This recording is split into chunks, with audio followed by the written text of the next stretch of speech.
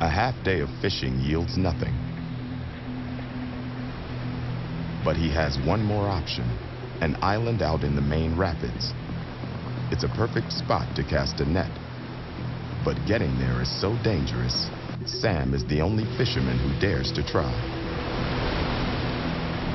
Because it means taking his life into his hands. During the dry season, he built a high wire across the rapids out of old cable and bits of rope. Every time he crosses, he prays that it will hold.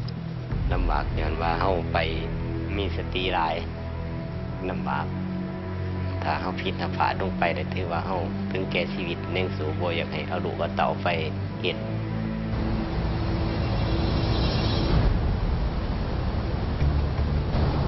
At this time of year, these rapids have nearly twice the flow of Niagara Falls.